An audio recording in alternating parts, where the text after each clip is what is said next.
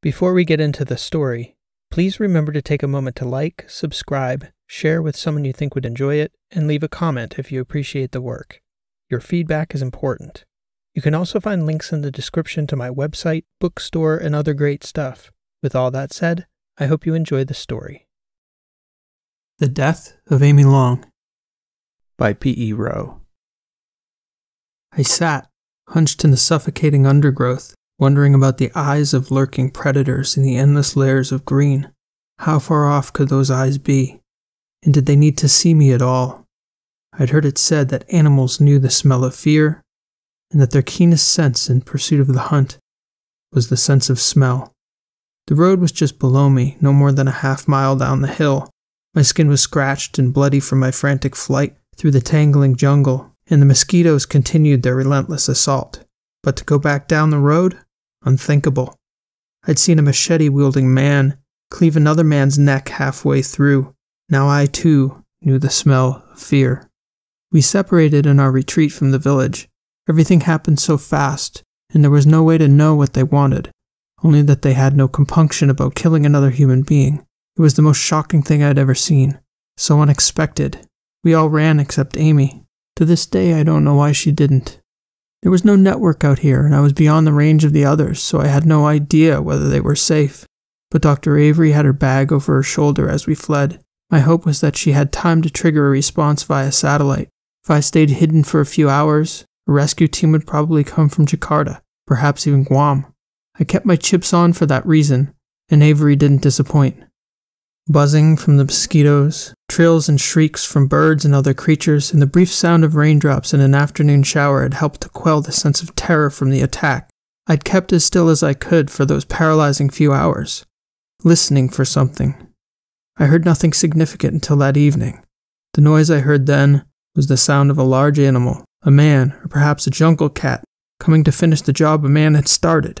It was a frightening few moments. Dr. Early, a voice came through the dark floor in the fading light.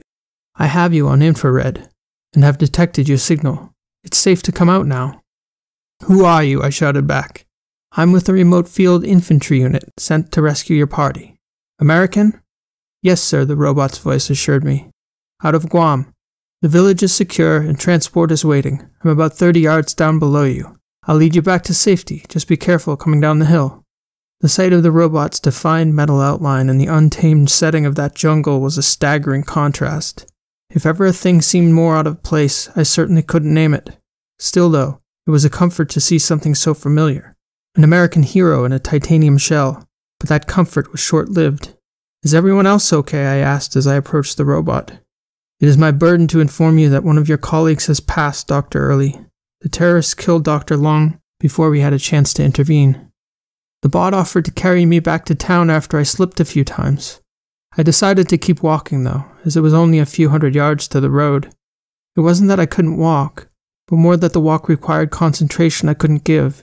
It was difficult trudging through such terrain, and I'd never done anything like it. Obstacles everywhere, slippery roots and rocks, leaves and branches brushing against my face. There were also the tears obscuring my vision. But most of all, there was the ponderous sense that I should have done more. I should have done something to save Amy. The 2-hour ride in the airship was the worst experience of my life. The continuous dull whir of the rotors couldn't stop the horrible silence we all felt in our hearts. Dr. Avery kept her head buried against the side of her seat, wrapped in her coat, weeping, only pulling her head out of her cocoon for brief moments to look down to the floor where Amy's body was secured. What a piteous sight it was to see her face, pale and lifeless, her empty eyes fixed on the ceiling of the cabin. No matter that we all knew it to be real, it still seemed like it wasn't happening, couldn't be happening. The robots tried to zip her up in a bag. It was their protocol, but Dr. Wei wouldn't let them cover up her face. Instead, she wrapped up Amy's neck in her sweater, and once the gaping wound was beneath that shroud of clothing, it looked as though she could come back to life. Surely 3 of the best doctors in our field should be able to do something. What was our purpose if we couldn't even help one of our own? None of us said a word until we landed in Jakarta. Someone should stay with her until Davis gets here, Dr. Kutos said. It wouldn't be right for her to be alone. I'll stay with her, I said to my oldest colleague, and he nodded, offering to come and relieve me later that night. There was quite a dispute between the embassy staff and our ambassadors at Doctors Without Borders. The military had orders to bring us survivors back to Guam, but the Indonesian government had laws about removing a body from their sovereign territory, especially before they had access to her for purposes of the investigation. We felt safe enough in Jakarta that we were willing to make a stand, though. None of us was going to leave Amy alone.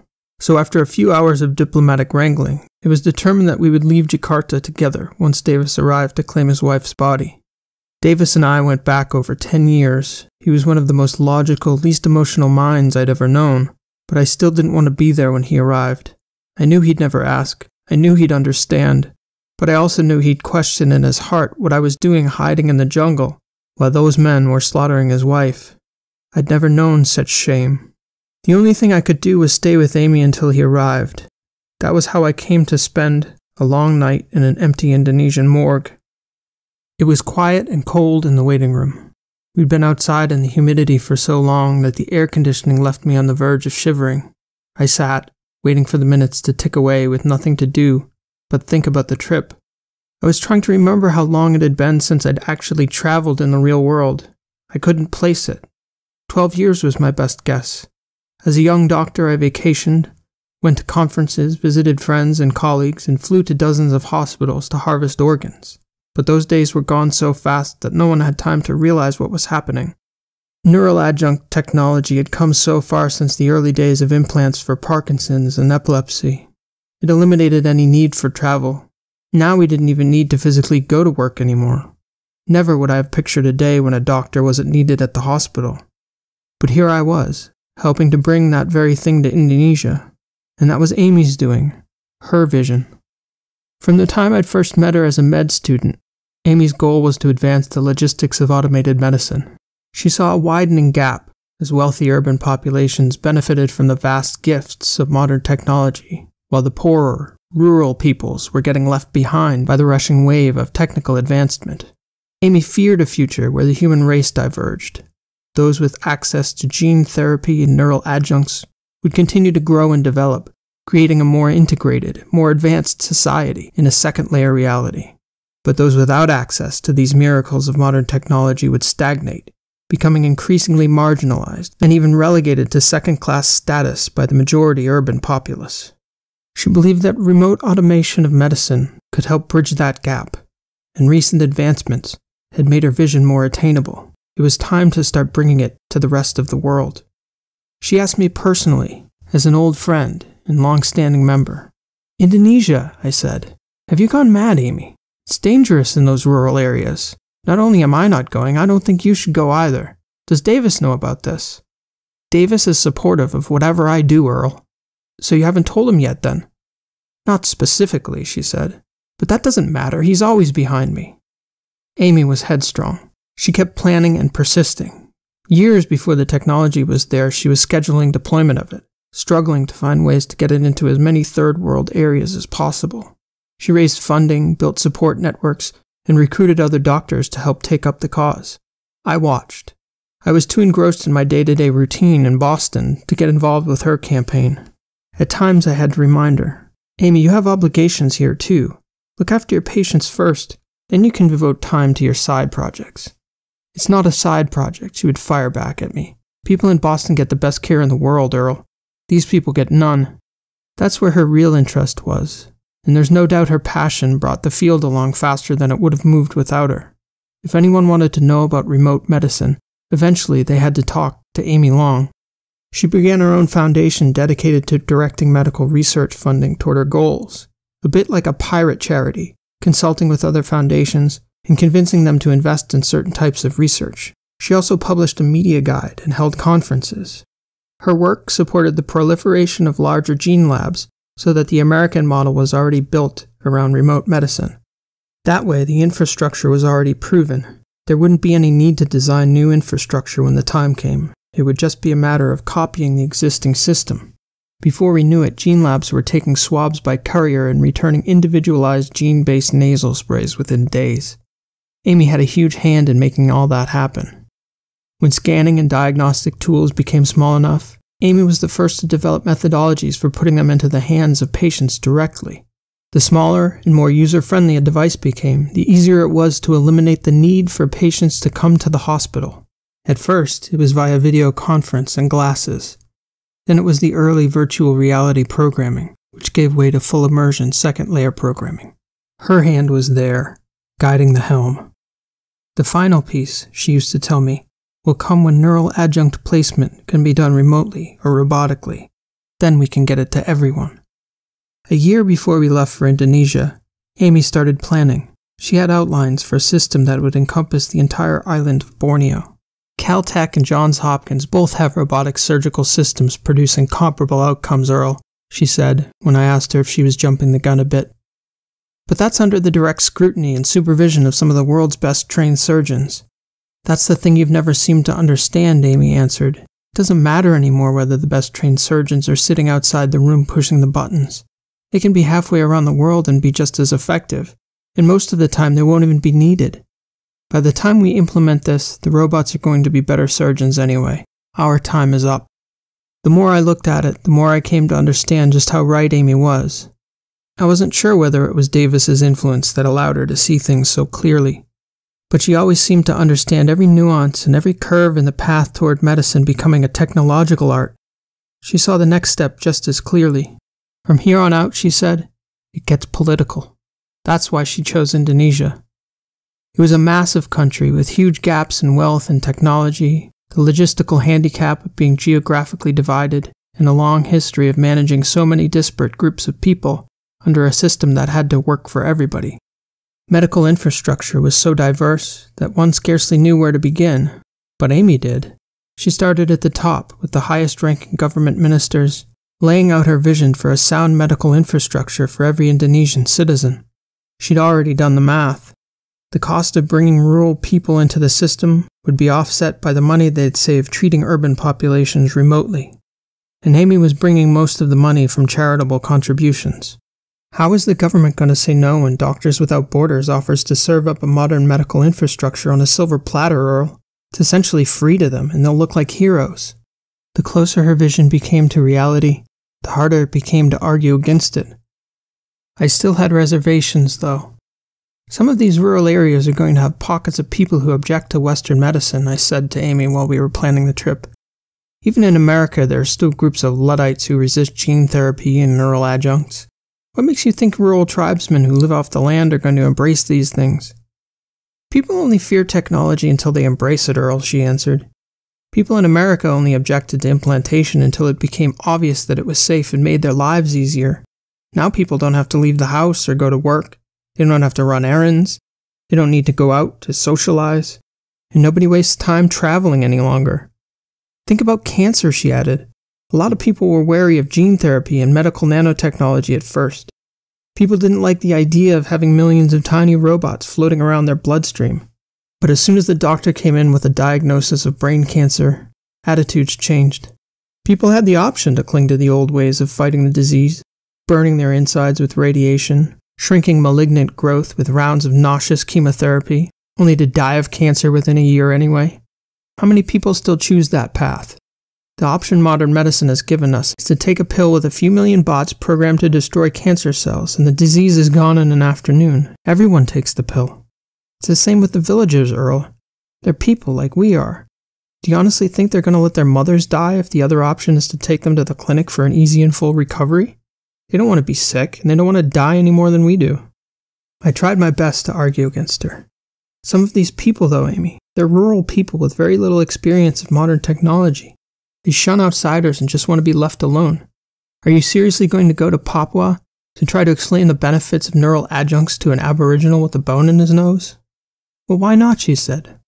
What's a microscopic neural adjunct and a few nanobots to a person who's willing to stick a bone through his nose?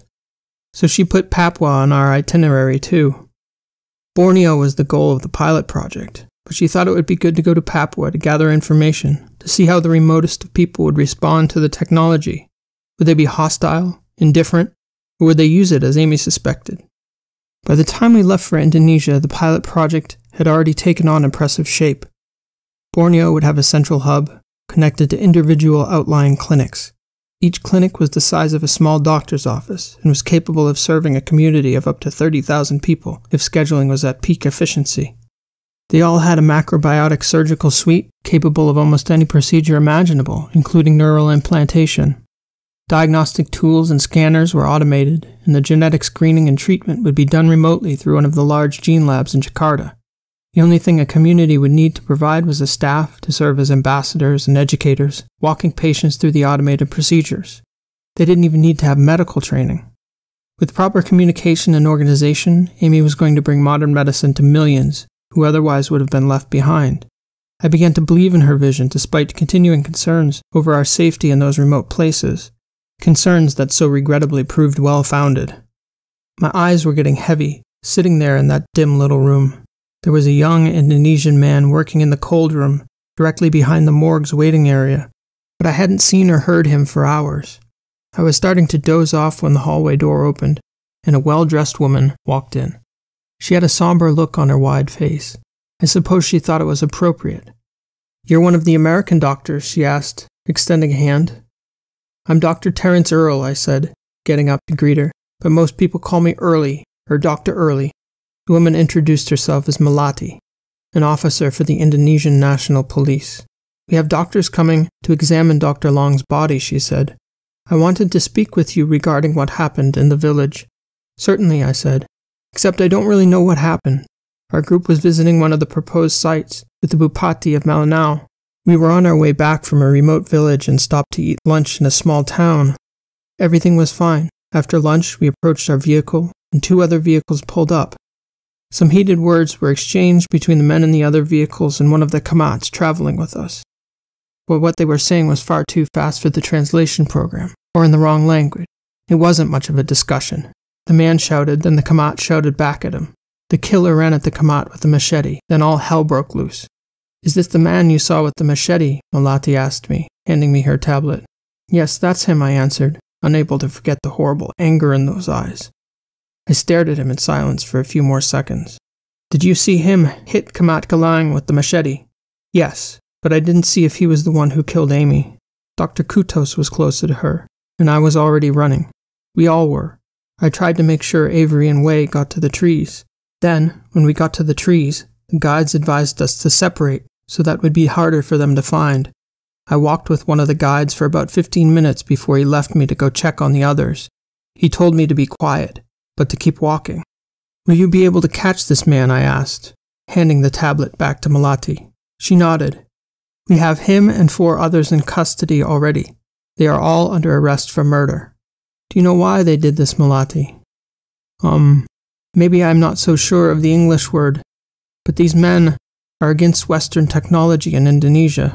We call them Luddites," I said. "And they are very religious, fanatical. They knew you were coming, Dr. Early. They had planned this. They told us already when we arrested them." As she left, Melati told me she would visit the hotel to speak with the others. Then it was quiet in the room again. In the past decade alone, there had been numerous cases of violence against doctors volunteering in underserviced third world areas. Some of the perpetrators believed that modern medicine conflicted with their religious beliefs. Others were simply Luddites who objected to the changes technology brought. Some just hated Westerners. I kept remembering the conversations we'd had. Amy knew all of this, that they were out there, hiding among the people who would welcome us with open arms. "We might not get a chance to reason with them," I said. "They might just decide that they don't want to hear a word we have to say. We could run into people who just want to kill us, Amy. What then?" "You know what, Early?" Amy said, smiling at me as she shook her head. "The better we get at making our lives more comfortable and further removed from danger, the more we forget that sometimes changing things in the real world takes balls. You still got yours, I presume." Despite my reservations, I stopped suggesting that we shouldn't go, just that we should take all the possible precautions to safeguard our well-being. Eventually, though, Amy was right. You can never eliminate all risk, so I got on that plane to Jakarta, as did Drs. Kutos, Avery, Wei, and Dr. Long herself. I fell asleep in the morgue's waiting room again.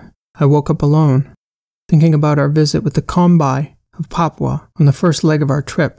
I was thinking about how my memories of that village would be my last memories of Amy Long. She'd made fast friends with one of the older men of the tribe with whom we visited for several days. He was high-ranking, but not quite a chief. I'm not sure that he had a title, but he seemed a sort of sage or medicine man.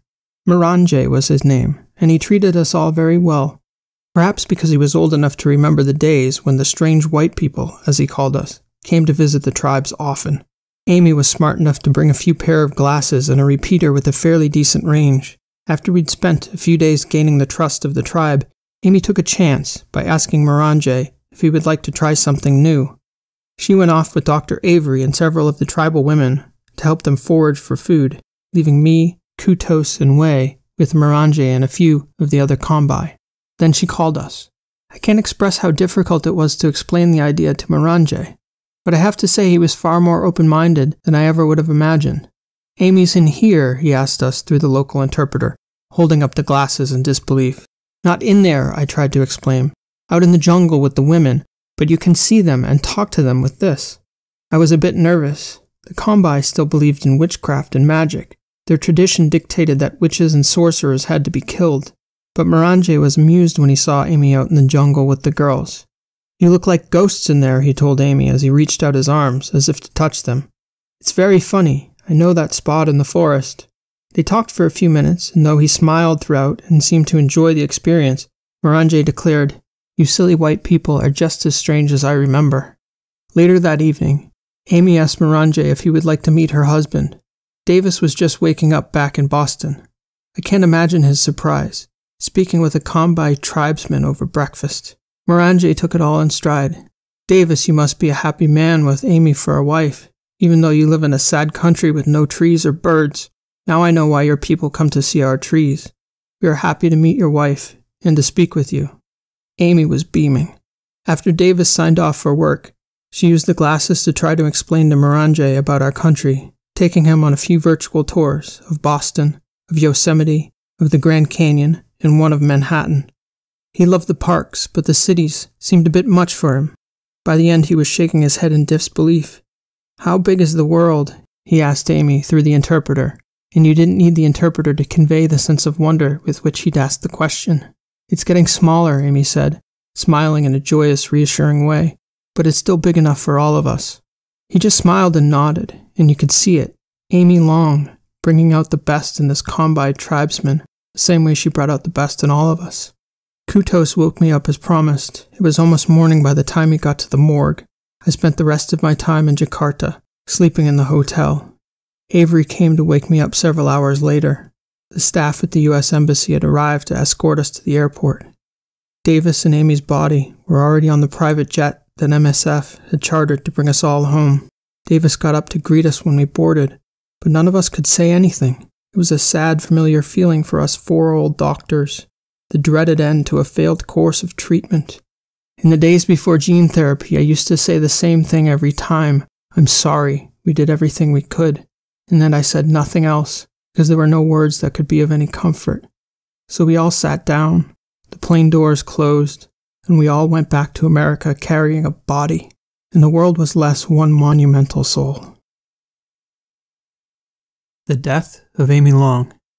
This has been an original story written and read by P.E. Rowe. Thank you for listening, and I hope you enjoyed this story. If you did like what you heard, please show your appreciation by liking, subscribing, and leaving a comment below. Today's story was set in the story world of my Last Horizon novels. If you are intrigued by this short, there's a good chance that you'll enjoy the novels as well. I've linked both the Last Horizon page on my website and the link to my online bookstore, where you can order e-reader or paperback editions of the novels, which is also a great way to support the continued production of content on this channel, and find some fun and interesting reading at the same time. For the dedicated fiction writers out there, I also have a free video series on the mechanics of fiction writing, based in the fields of narrative theory, cognitive psychology, linguistics, and narrative craft, which you can access through my website linked below. So please stop by anytime. Also, don't forget to check back here from time to time for regular uploads of sci-fi shorts. I hope to catch you back here soon with another new story. Again, thanks for listening. This has been P.E. Rowe, and I hope to see you next time.